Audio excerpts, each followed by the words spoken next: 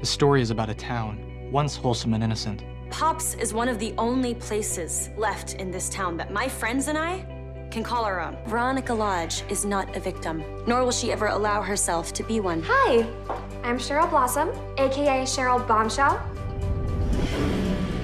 Betty Cooper, you are a sight for sore eyes. Thanks for coming to meet me.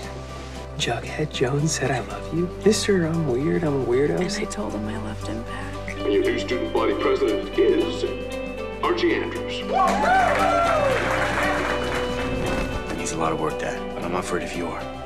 Riverdale, 2020. Small town with a big future. Dad, this is awesome. I have to stay. I want to stay, and I need your blessing. Just promise me you'll keep writing. I'm not acting out, Mom. I'm living my life. You're not loveless. You're not deviant. You're sensational.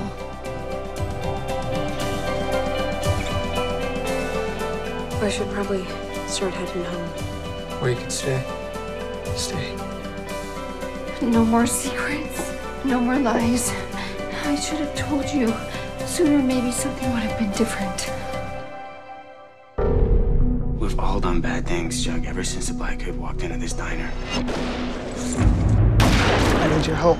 It's like he's making us do them. So, to recap, you're talking to a serial killer on the reg, and he's been puppet mastering you? No more darkness. You've been in cahoots with Daddy's twin. You tried to kill Nana Rose, but your depraved gambits are finished. No more evil is over. You have no power over me.